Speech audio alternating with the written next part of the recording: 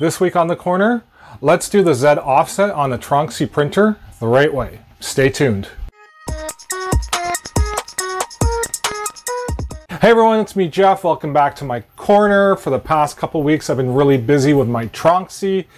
I've been looking into Cura and the Tronxy and the Cura profiles and looking into setting the Z offset the proper way. Now there's a fabulous document out there by Keith Varnon, Jeff Victor, who goes step by step into details of how to set your Z offset properly, because the problem with a lot of the Tronxy printers is you'll set your Z offset and then it'll lose it a couple prints later. So with this method, it is going to save that Z offset perfectly. So you're always going to have the same Z offset. Now, I'm going to link these files. They're available on the Facebook pages, but I'm also going to have everything together in one convenient package in my Dropbox. But this is basically going to be a visual guide to setting your Z offset on a Tronxy printer properly. So without further ado, let's begin.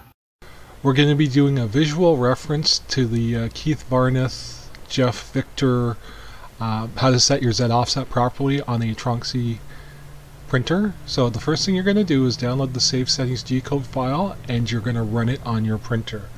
It's going to take about 30 seconds or so to run, but your machine will never pass 1%.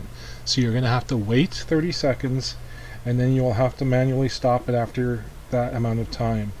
And this time the write to the card should have finished. You're going to want to keep this file for your records because this has your settings before you start doing this.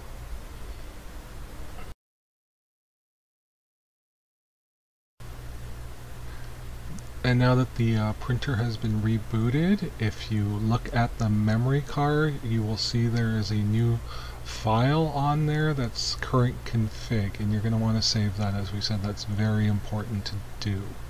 Now we'll move on to the next step.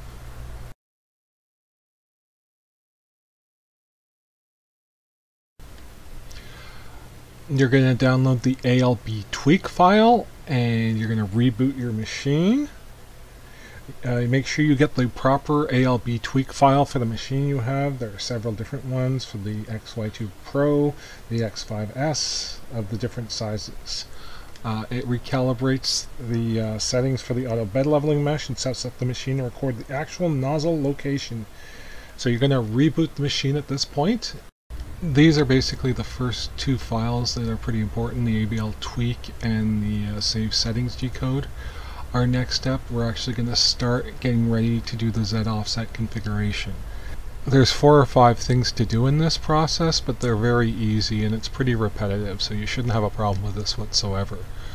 The first thing that you're going to do is you're going to go onto your touchscreen and you are going to go into your Tools menu. And from your Tools menu, you're going to select Manual, and then you're going to select Home, and then you're going to allow the printer to auto home. And once it completes its auto home sequence, you're going to use the manual move buttons to set the print head to X0, Y0. And that's going to be a simple task of just hitting the buttons in the proper direction in order to get it to where it needs to be.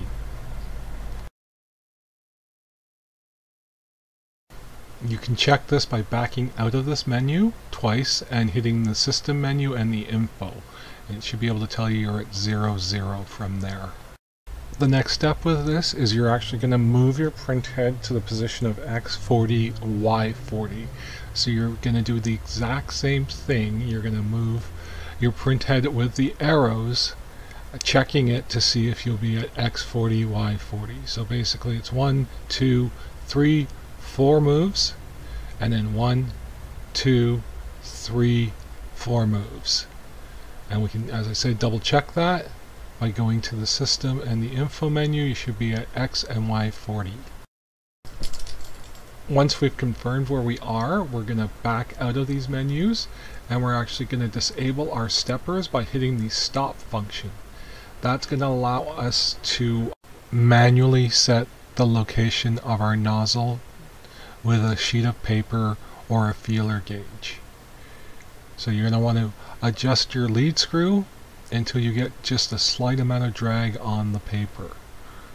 And once you've done that, we'll be ready for the next step. As you can see, I have a slight amount of drag on my paper, so I'm good to go.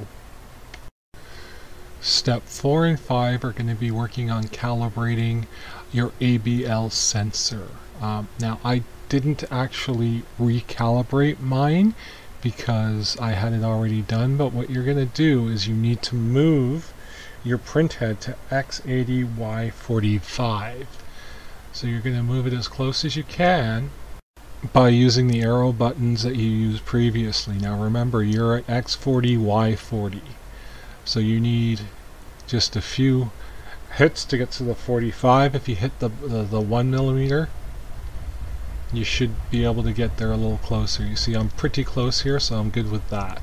I'll actually move it over that 1mm just to make it perfect. But so adjusting your sensor, you're basically going to undo the 2 hex nuts on the side of the sensor and then move it up and down. I prefer to use a Allen key with this, a 1.5mm Allen key, to rest the sensor on, or to loosen the nuts, rest the sensor on it, and then tighten it again. As long as your red light's on, you're good.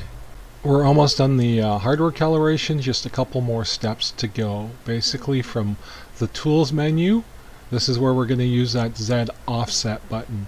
We're going to press the button and allow it to home. Once the head stops, do not move it, do not touch anything whatsoever. The only thing you're going to touch is, once it's done doing what it needs to do, is the set Z at 0 button. That is it. Because that's going to set your Z to 0, and that's what you want. It is what we've been doing this whole exercise for. So yeah, once you set 0, we are pretty much done. After we're done setting 0, we are going to simply go back and run our save configuration G-code file. So that will save all our settings with our current Z offset in it. Now again, we're going to have to wait that 30 seconds and then stop the print. And we're going to take the card out and we're going to go and open it up in a notepad. And what you're going to do is you're going to put the card in your PC, open up the current config with notepad, and you're going to scroll down until you see the M84 line, and it's the one with the Z on it. And as you can see, the Z is set to 0, so that's perfect. That's exactly what we want. That's what this whole thing was about. Now you have a consistent Z0, which is fantastic. If your Z wasn't 0, you're going to change it to 0, and then you're going to print your current configuration file. Then you know you're good to go. Then we can move on to actually getting a good first layer. With all those steps done, now we are going to finally, and I say finally, level our bed. What you're going to do is you're going to heat up your bed, and I like to wait about 5 minutes after it's heated up in order for the temperatures to stabilize. I usually heat mine to about 55 for PLA, and that's what I'm going to level it for. So basically what you want to do is, the first corner you do here is always going to be a 0. Your goal is to try to get the other 3 corners to about a 0.2 millimeter difference. So you want them all to be within 0.2 millimeters. Now, depending on how warped your bed is, your center points are going to be kind of off. As you'll see with my leveling, that my back right side middle-ish is really high, and that's just what I have to deal with this printer. So yeah, everyone's print bed's going to be slightly different, but if you can get those corners within 0.2 of a mil, you're doing a really good job. So we'll just let this bed leveling finish, and then we'll be on to the next step. So truth be known, I'm usually a Prusa Slicer guy, but I've been playing around with Cura because I have the CHIT-U firmware in the Tronxy XY2 Pro. So what you want to do is download the latest version of Cura, go to the marketplace and get the Z offset plugin. And that's what we're going to use to set our Z height. Once you have it installed, you just simply need to search for Z offset in order to pull it up. Now what I like to do is I'll slice my base model at a 0 offset, and then I'll adjust the offset to 0.05, 0.1, 0.15, and save those all individually.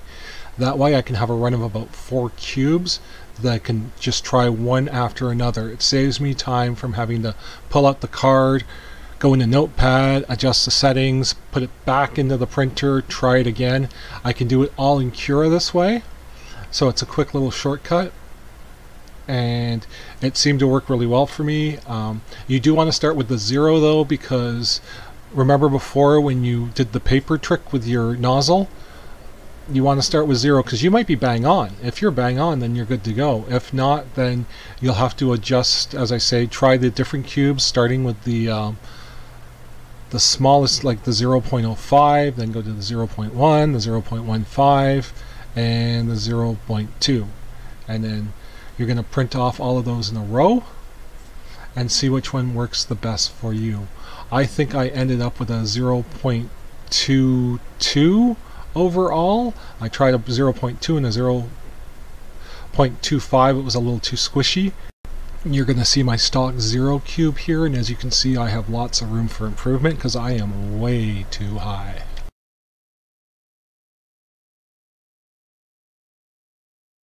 Once you do end up getting your Z offset dialed in, you simply need to go into your current config file again, scroll down to the line, the M8085 line with the Z offset on it, and you're simply just going to take whatever your best Z offset was. Mine is a 021, I'm sorry, and you're just going to input the 021 in there. And then you're going to just save the file and put it back into the printer, and then you're going to print that current configuration file, and you should have yourself a perfect offset. Now, one super important point to note, that if you have your Z offset set on your printer, you do not need to have it set up in Cura. So one of these has to be 0. Okay, so my Z offset is fixed on my printer, so I'm going to move Cura back to 0, but it just helped me really quickly get through doing my Z offset calibration. So yeah, so that's how you set up your Tronxy Z offset properly for the first few steps, and then I sort of took a side route and went the Cura way in order to figure out the Z offset. That just worked for me. You can always follow the steps that are in the guide. I just find that when you first purchase a Tronxy printer, the Tronxy Slicer is an offshoot of Cura anyways, so you might as well just download the full edition of Cura. It's got all the Tronxy profiles on it, and it's got that Z offset thing, and it's even got a really cool Chichu model display add-on that you can add to your printer, and we'll get into that in the next video. But I hope this video was really helpful for you. If you like this visual guide, give me a thumbs up, click the subscribe if you haven't already, and until next time everyone, see you then.